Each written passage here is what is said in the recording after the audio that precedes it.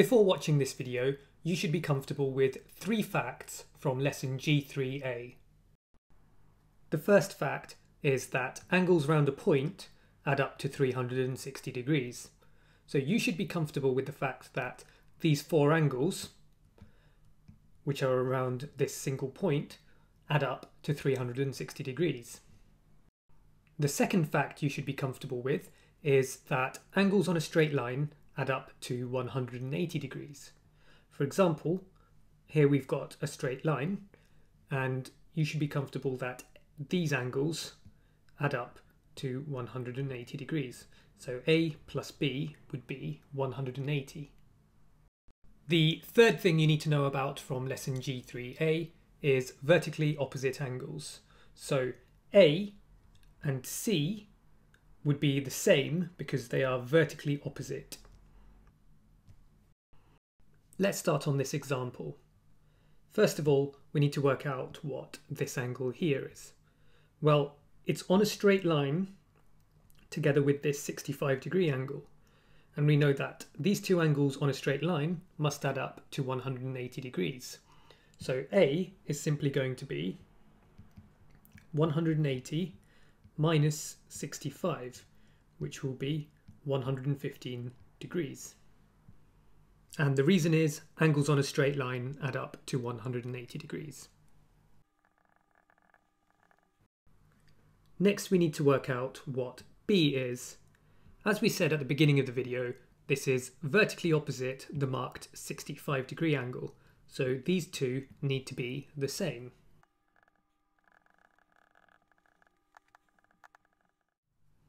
This also fits in with our understanding of angles on a straight line. These 2 angles are on a straight line, so they should add up to 180 degrees. And 115 plus 65 is 180 degrees as we need. To find out what C is, we could use the same fact again.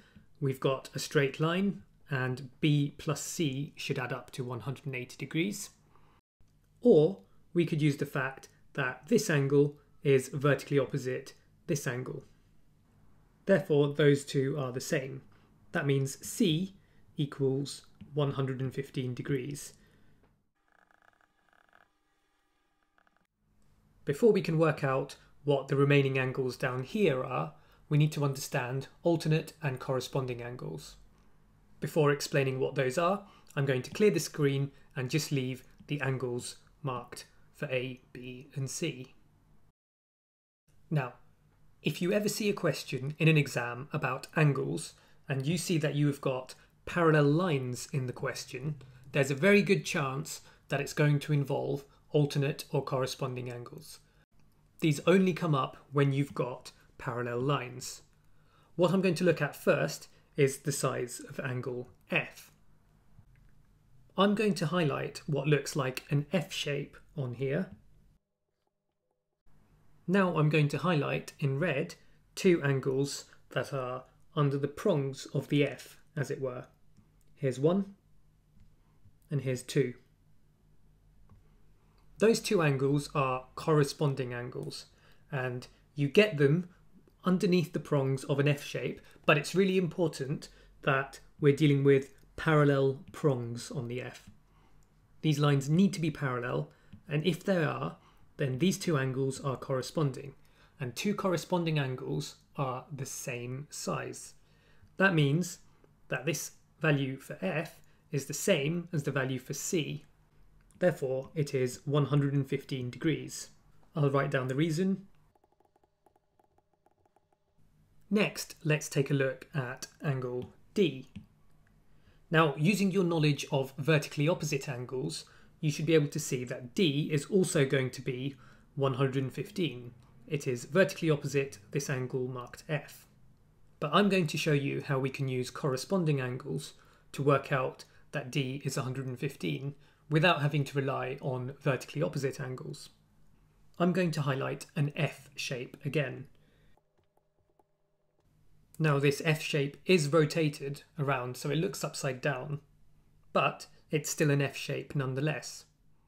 Now the angles under the prongs are here and here.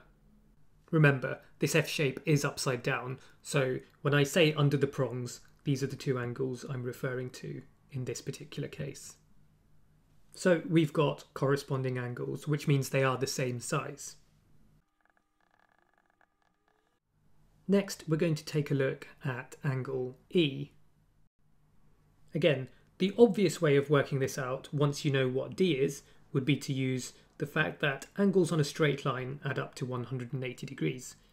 But I'm going to show you different ways that you could work out the answer. First of all, spot that you could use corresponding angles again. Here is an F shape. Now, to be fair, this is both upside down and reflected, but we've still got an F shape, we've still got parallel prongs, and that means these two angles are corresponding. So E is going to be 65 degrees because it is corresponding to angle B. However, I want to show you yet another way you can work out what angle E is because it involves another skill. What I'm doing now is highlighting what appears to be a Z shape. Now again, it's really important that for this to work, the top and bottom of the Z need to be parallel. And that is what we have in this case because the bits I've highlighted are on two parallel lines. Now, if you have a Z shape like that with the parallel top and bottom, you then have two angles called alternate angles here and here, formed by the Z shape. And alternate angles are equal. That means E has to be the same as this angle up here, which is 65 degrees. And that fits in with what we saw when we used the rule about angles adding up to 180 degrees here, and when we found out that this angle E was corresponding to this angle B up here with the F shape. So everything is consistent. Just to illustrate the alternate angles though, I'm going to write down that as my reason. I'm just going to illustrate how you could have found angle D using alternate angles as well. Now I'm highlighting what doesn't look much like a Z, but in a way it is. It's slightly out of shape and reflected, but we've still got something that looks a bit like a Z. And it involves two parallel lines again, top and bottom of this reflected Z. And the two alternate angles in here are this one and this one. So we could have found that D was 115 degrees because it is alternate to angle C. So as well as being corresponding to angle A, it is also alternate to angle C and therefore the same size as that. So we would get 115 degrees either way. Finally, let's move on to angle G. Again, there are lots of ways you could work out the size of G. You could say that it is vertically opposite angle E. You could say that these two angles, D and G, need to add up to 180 degrees. But just to use one of the new skills from this lesson, I'm going to show you how G is corresponding to this 65 degree angle. Corresponding angles, remember, needed that F shape. Here's an F. Again, this is a reflected F, but underneath the prongs we have two corresponding angles. Corresponding means they are the same, so G is going to be 65 degrees. The most important point to take away from this video is that alternate and corresponding angles only appear when you are dealing with parallel lines.